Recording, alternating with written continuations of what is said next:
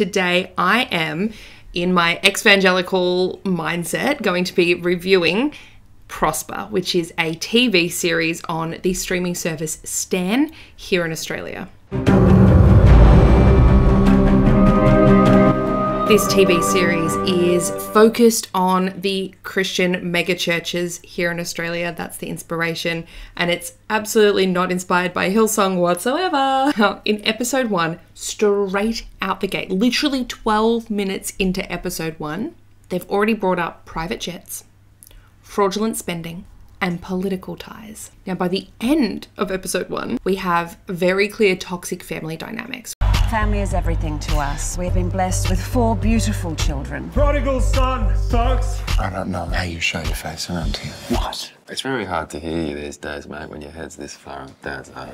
We have a big emphasis on the music, which is what Hillsong is famous for.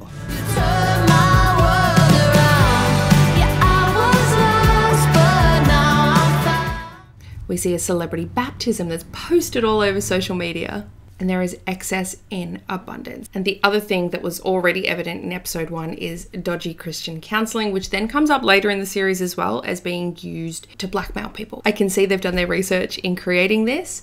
They've been very careful not to make it about Hillsong, but oh God, the inspiration is 100% there.